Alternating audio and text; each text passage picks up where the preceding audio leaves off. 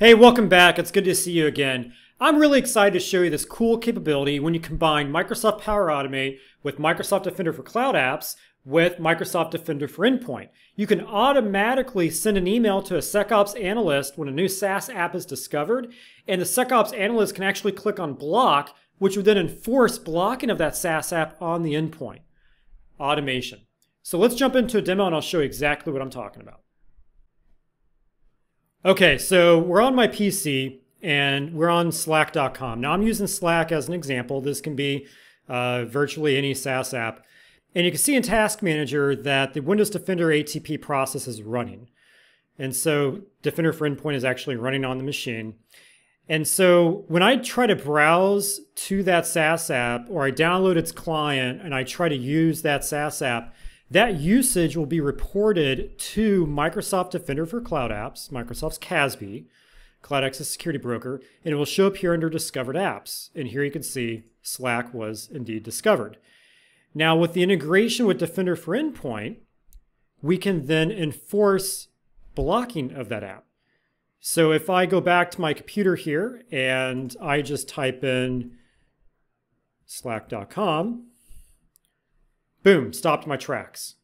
Defender for Endpoint is enforcing that. Now, how is it doing that? Well, there's a rich integration here between Defender for Cloud Apps and Defender for Endpoint. So if we go into Defender for Cloud Apps and we click on Settings and go under Cloud Discovery, Microsoft Defender for Endpoint, we're going to check the box to enforce app access. And then we're going to go to security.microsoft.com, sign in, and then click on Settings, Endpoints, and then go to Advanced Features and make sure that Microsoft Defender for Cloud Apps is enabled and that the prereqs have been met. Now, once you do that, how does this all come together? Well, I can come in here and tag the app as being unsanctioned, which would then send a signal to Defender for Cloud Apps, or sorry, Defender for Endpoint. And if I go to Custom Indicators of Compromise, it would write a custom IOC for all the domains of that app. So here you can see I did it with WebEx, and down here at the bottom here you can see all the different domains it's blocking for Slack. That's because I chose it as unsanctioned. How do we automate this? That's what I really want to show you, and that's where Microsoft Power Automate comes into play.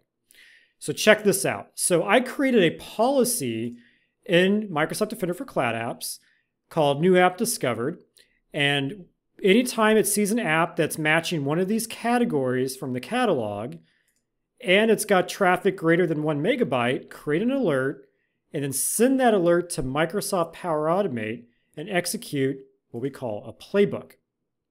This is really cool. And so if we go over and look at that Power Automate flow, this is what it looks like. So each time an alert is generated in Defender for Cloud Apps, it's got a connection there. It's going to run through a for each loop. So it's going to pull the entity out of that alert, and it's going to parse the JSON, which I'll talk more in a second here of how this works, but it's going to look specifically for AppId right there. Now, there's a few people at Microsoft that helped me with this. You know who you are. I will copy this and put it in the YouTube video description if you want to try this on your own and test it and play with it. Now, once it parses through that JSON and pulls out the AppId, it's then going to send an email. And it's going to send an email to the SecOps analyst, in my case, Matt, and it's going to give them two options, to allow or block. Those are the buttons that are going to show up in the email. And I've got some custom text here in the body of the message, and we're going to tell it what the name of the cloud app is. Now, based on that, it's going to then run through some conditions. So if you click on allow, then it's going to tag the app as being sanctioned, and it's going to use the AppId that pulled from the JSON file. If you don't choose allow, i.e. you choose block, then it's going to tag it as unsanctioned.